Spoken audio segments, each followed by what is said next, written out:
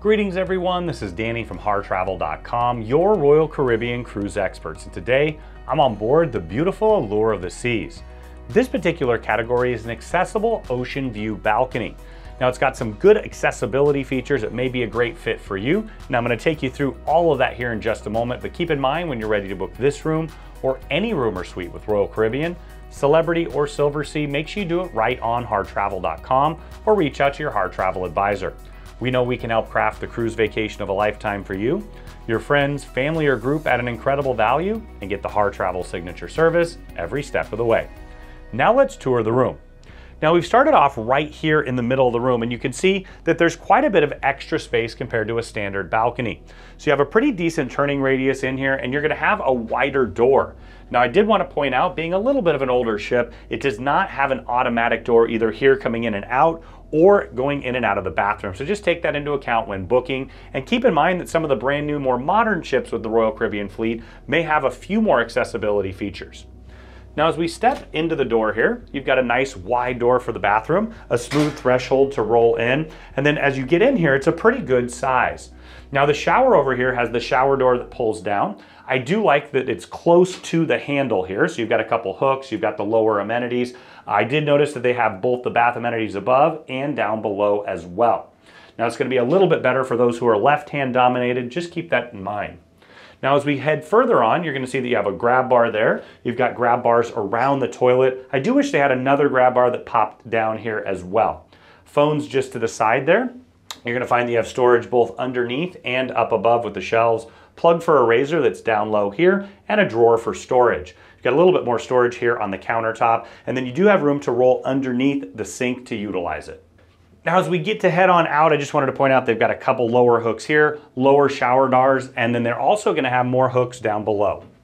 Now as I shut the door here, you've got a little bit of storage on the side. You've got a floor-to-ceiling mirror here that you can utilize to get ready, and here's the primary storage. So you're going to find that you have drawers up and down. They do have the safe conveniently located down a little bit lower. It's perfect size for a passport or a wallet, not quite big enough for a laptop.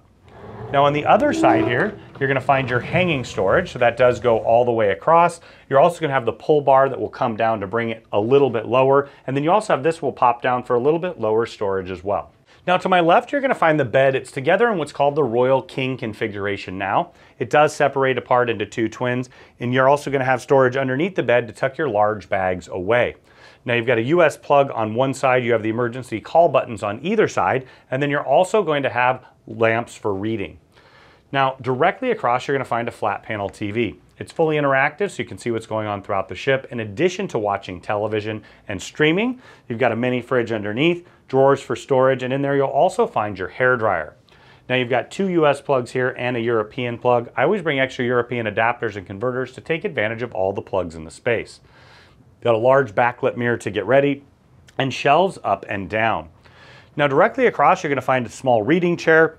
I did want to point out that each and every room here has different configurations, 2, 3, or 4. You'll see that on the deck plans on HarrTravel.com, and you can see here they've got the Pullman bed, so you can see what that's all about.